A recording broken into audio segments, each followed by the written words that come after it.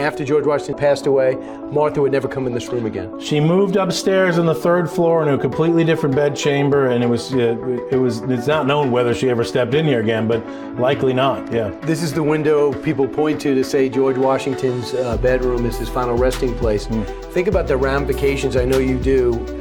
No one has to tell you this, but when he dies, America lost their father figure, right? That's right. The father of the country, the general that brought him through, the man who came out of retirement to lead for 8 years and left voluntarily, passes away suddenly. What was it like?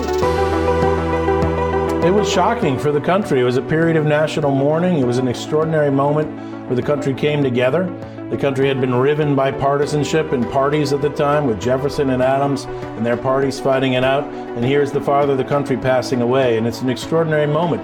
Hundreds of eulogies, hundreds of funeral orations, hundreds of parades and publications throughout the year, all talking about how Americans need to come together to make sure this great experiment would last. He feared party politics dividing the country. Absolutely. He despised it. He sacrificed for the common good. He tried to get people to agree that, sometimes we can disagree on policies. It doesn't mean that we're enemies of the country or enemies of each other.